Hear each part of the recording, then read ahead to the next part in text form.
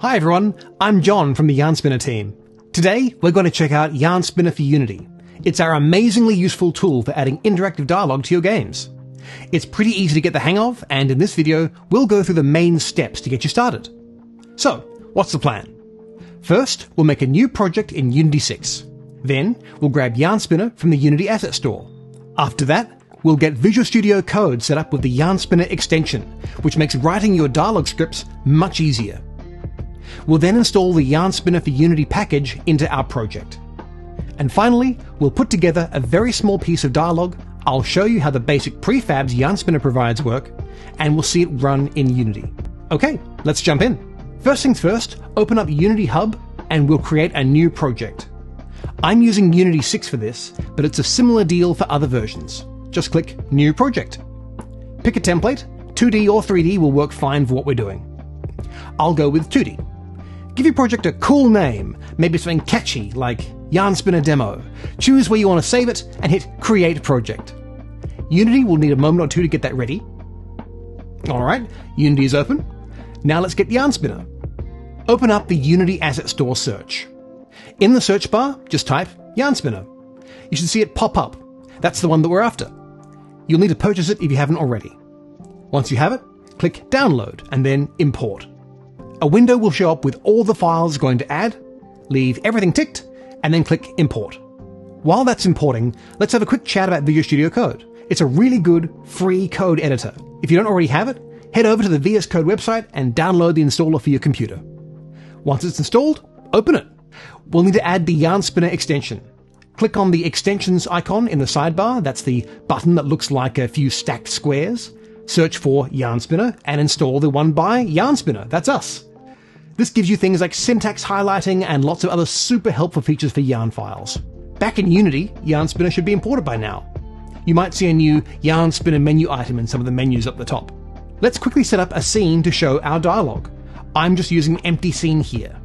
We'll need a couple of things from Yarn Spinner to get this working.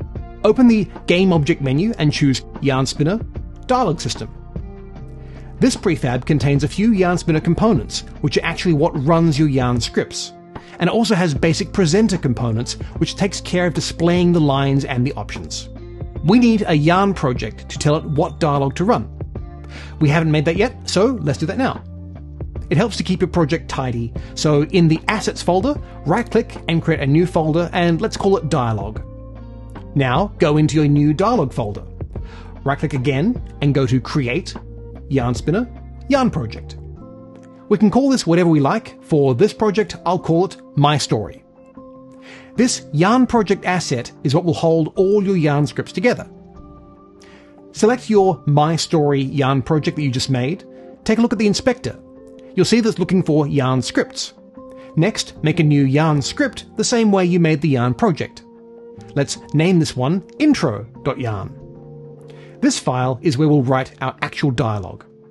Open the whole project in VS Code. If VS Code and the extension are all set up, it should open straight into the editor. Navigate to the Yarn file in VS Code. You'll see it's fairly empty to start, just a title. Let's write some really simple dialogue.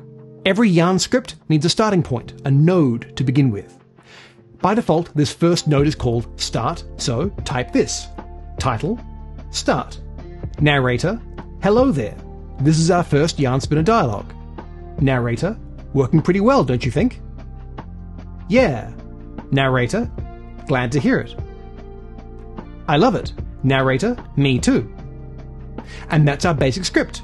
The -- part separates the header information, like the title, from the actual dialogue lines, and equals signals the end of this particular node. As you can see, each line is just the character speaking, or the narrator in this case, a colon, and then what they say. Pretty straightforward. Don't forget to save the file with Ctrl-S or Command-S if you're on a Mac. Hopping back into Unity, let's look at the inspector for the dialogue system. You'll see a slot there for Yarn Project. Drag your My Story Yarn Project asset from your dialogue folder right into that slot. Make sure to set it to Auto Start. This will make the dialogue runner start running the node when the game starts up. Also, double check that the Start Node field has Start written in it, because that's the node that we want our dialogue to begin from. Alright, let's see it in action. hit the play button at the top of the Unity editor. And there it is. Hello there, this is our first Yarn Spinner dialogue. Click to continue, and then, working pretty well, don't you think? Our dialogue is up and running. We've got the basic setup sorted, and from this point you can start to look into more advanced features, like branching choices to jump between nodes, variables, calling functions from your scripts, and more. There's a bunch of extra samples too. To get to them, select the dialogue runner, and then click on the Samples button in the inspector. There's a whole bunch that show off lots of other Yarn Spinner features, like background conversations, markup, and more. So, that covers the essentials for getting Yarn Spinner up and running in Unity 6. We created a project, added Yarn Spinner from the asset store, configured VS Code, installed the package, and got our first little bit of dialogue working. And we did all that in just a few minutes. For more detailed information, definitely check out the official Yarn Spinner documentation.